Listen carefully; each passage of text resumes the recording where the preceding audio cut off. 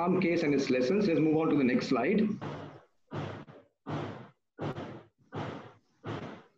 I'll basically give you a bit of a background on the basis of which this whole thing started in Assam, and then talk about the vision document, Assam 2030, we call it, then the strategy document, which is called Assam Agenda 2030, discuss about, this is very important, implementation and monitoring at the state level on the SDGs, and then implementation monitoring at the district and local level, which is also key, and then try and draw a few conclusions and lessons.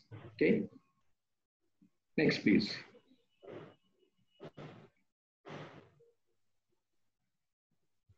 Next slide.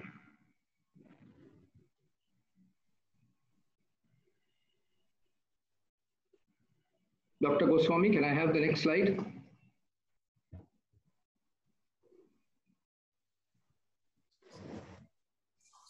Next. We lost the presentation. Can we have my presentation back, please, on the screen? Okay. I don't know why. Actually, we lost. Shall I try slide share screen myself? You can also. Okay, I'm making you host. Okay, I'm making you host. Let's see. Presenter. Okay. Okay. Let's see.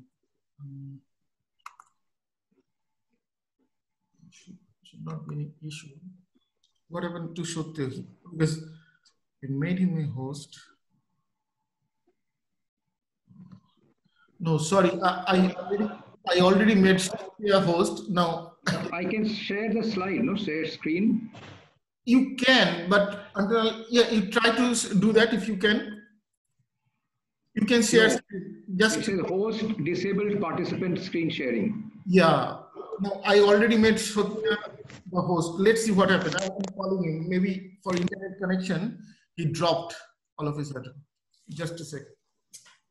That's the problem.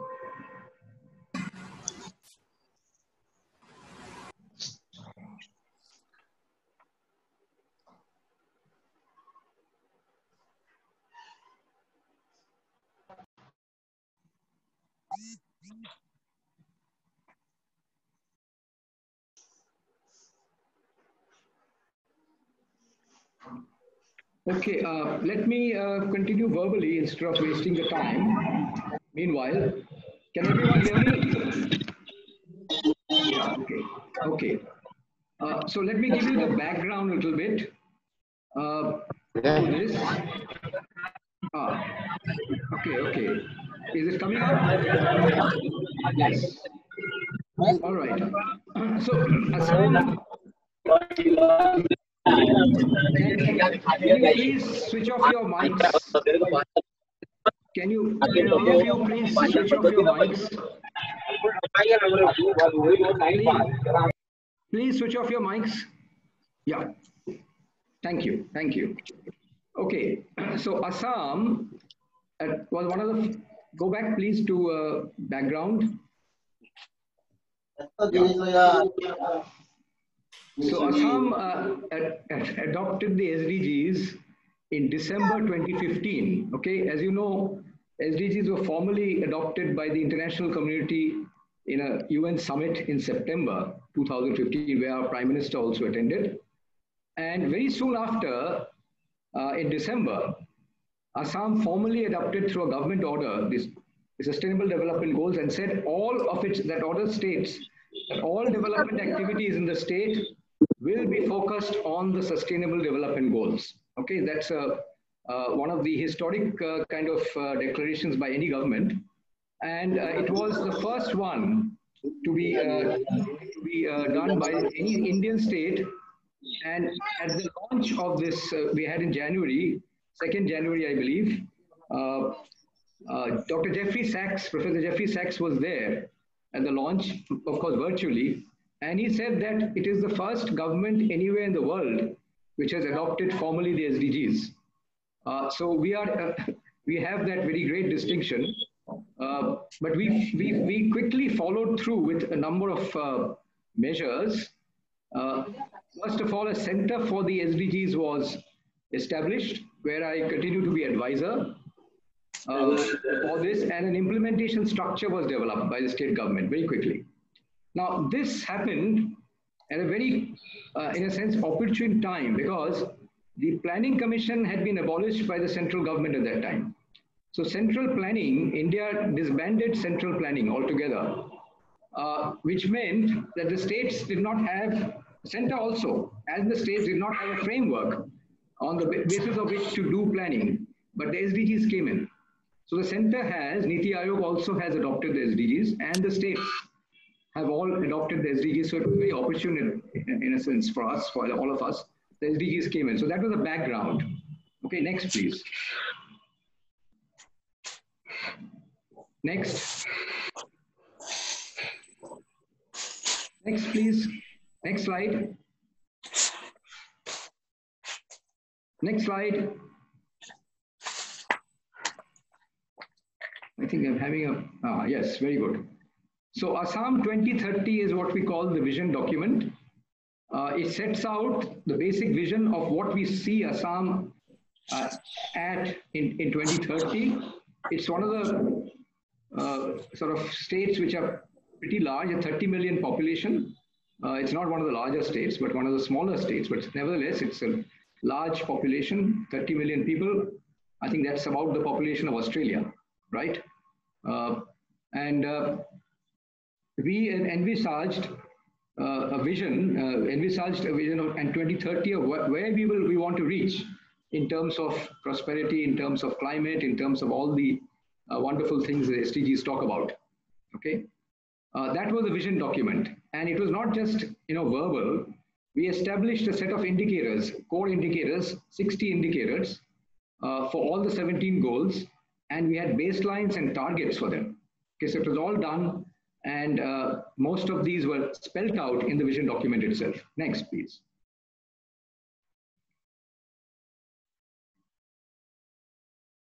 Next, yeah.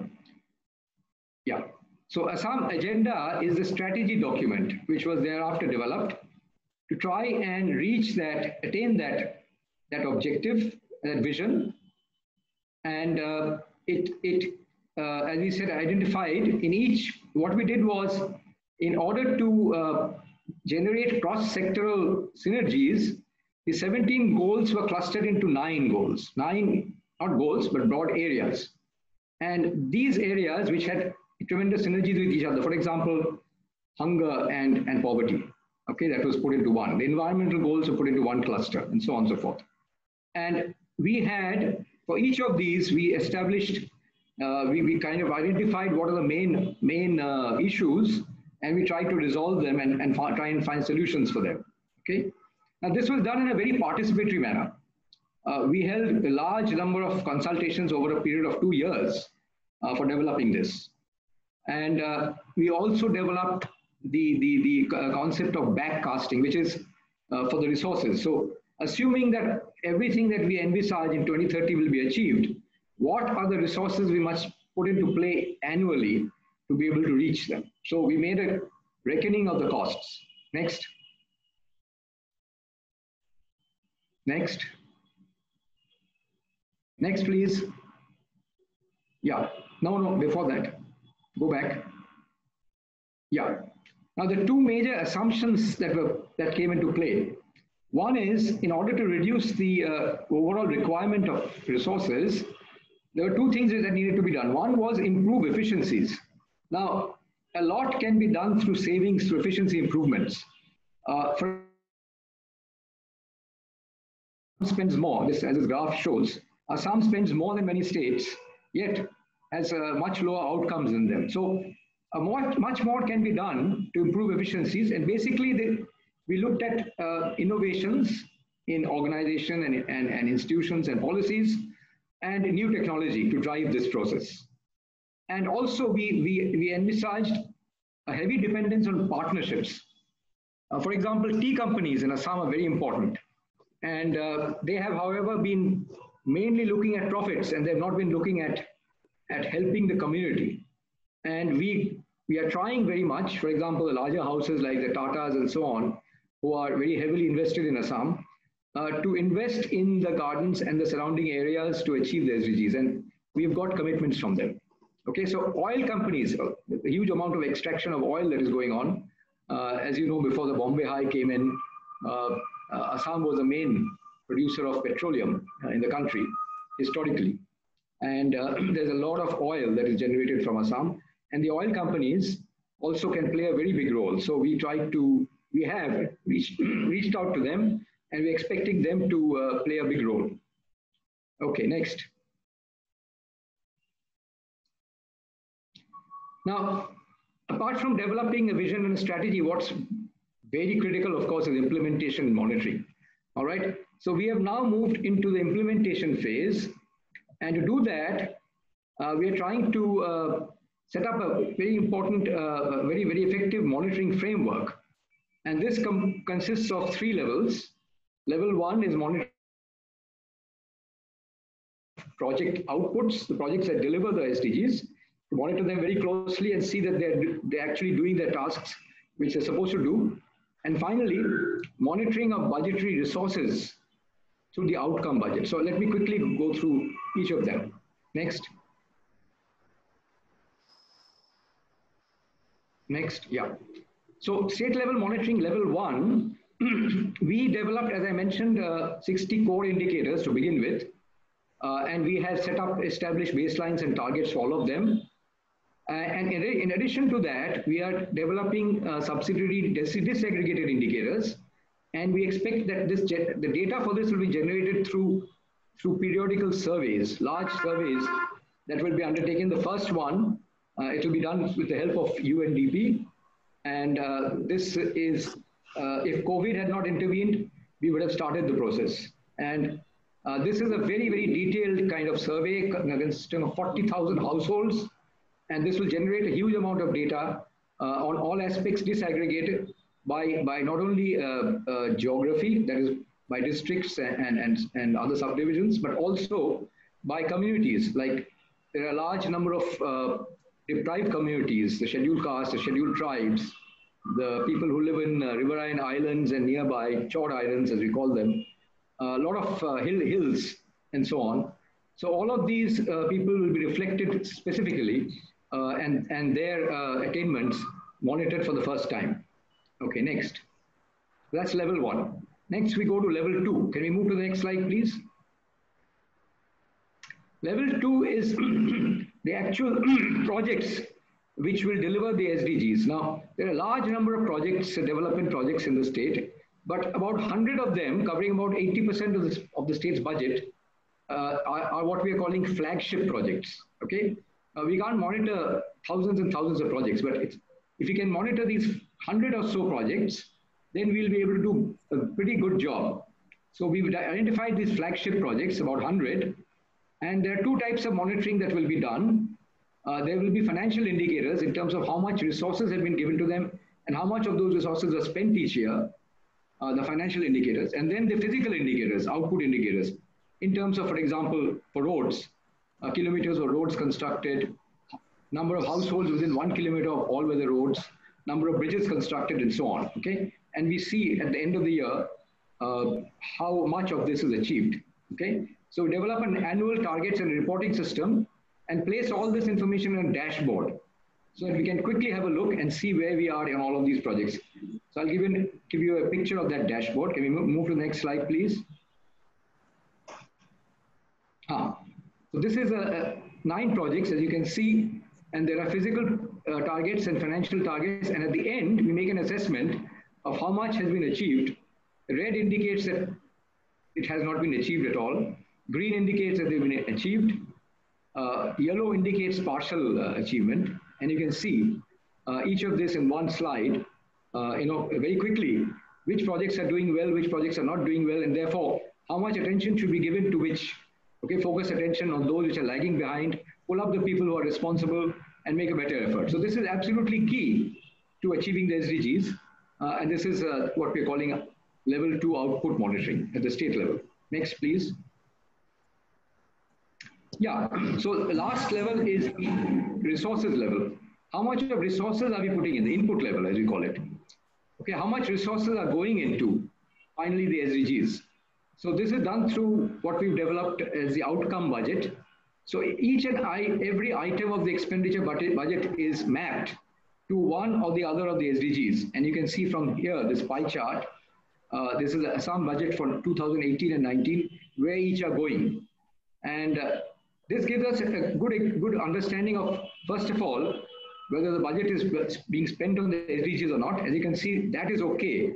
Apart from 14%, which is spent on non-developmental expenditures, almost everything else is going towards development and one or other of the 17 SDGs. But if you look at it closely, you'll find that there's some kind of imbalance in the expenditures. And therefore, this kind of exercise helps one to easily identify that.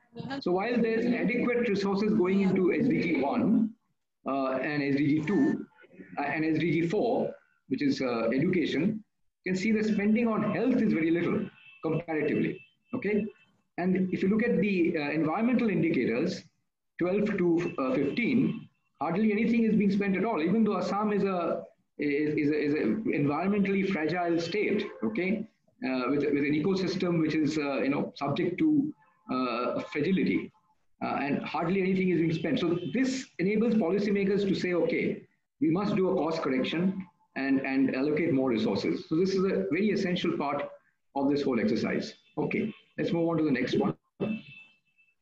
So coming from the state level down now to the sub-state level is also very critical. All right, and Assam has actually made major strides into this. We've developed a district manual which looks at implementing the SDGs at the district and local levels. And with the help of UNICEF, UNICEF gave us support on this. The major steps are, of course, trying to raise awareness at the local levels, making a thorough needs assessment that has been conducted at the village level, and what the needs are, capacity building of officials who do this work, very important, and decentralization of authority. Merely talking about it will not do. We have to provide resources and the authority to do this work. And there is an act called the Panchayati Act in India. Unfortunately, most of the states have not been able to devolve the functions as well as the resources as necessary under the Act. And we envisage that by 2030, at least Assam will be able to completely devolve all the functions which are supposed to be devolved to local governments, as well as resources along with them, and also develop capacities. All of this is a continuing effort and must be done. Okay. We have to develop supporting institutions also, that has been done, and monitoring progress. So this is all, in a sense, if you look at this document, district manual, it has each and every one of these things discussed in great detail, and it's being launched and it's being slowly implemented in all the districts of Assam. Next. Next, please. Yeah.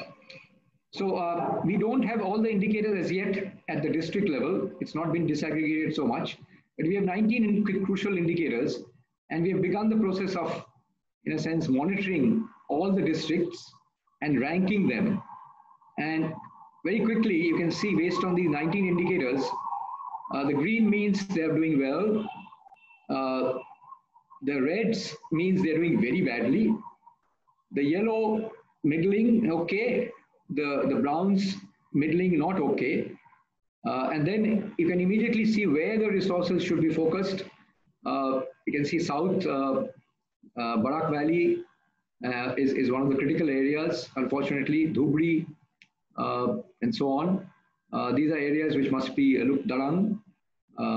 looked at more closely, and then the Upper Assam is not so badly off, and so on. So this helps us to, in a sense, allocate our resources and our efforts towards the critical districts. Okay, next. So that gives a brief overview, very, very brief. I could have continued talking hours and hours on this, but anyhow, let me draw up a few conclusions. The Assam experience has had very useful lessons, particularly one, that leadership and ownership are critical at the SDGs to succeed. And we realized that we had a lot of support from the chief minister and the chief secretaries and so on, and at the initial stages, and many chief secretaries have moved, and there is unfortunately a diversity of interest in terms of the levels of interest shown by various people, and therefore, in a sense, the implementation has lagged behind certain often, and therefore, one of the major lessons is that there must be continued leadership and continued emphasis at the top, from the top level, for the SDGs to succeed. The second is that vision and strategy alone are not sufficient. Efforts must be made at the implementation level, which level we are at, and monitoring must be done at very critical that this must be done. Now, we've set up a 3-level monitoring system, which I think is unique amongst the states, which has many lessons. And there must be emphasis on efficiency, technology, and partnerships. And implementation, as I just presented, must be from the local level upwards. It's very critical that that is done. It should not be merely at the state level. Now, going ahead, finding sufficient resources and continued enthusiasm among leadership is critical for Assam's ability to achieve the SDGs. Okay, I mentioned the leadership and ownership. These are very critical. COVID-19 has, however, added to the challenges. In fact, right from March onwards of this year, it looks like a lost year in terms of development activities. We are not being able to, staff have been locked down, not being able to function. And therefore, we are very apprehensive that this might have some impact. However, what it means is when it opens up, we must not only sort of act much more enthusiastically and much more actively, but we must do a much better job than we have done so far. Thank you. Let me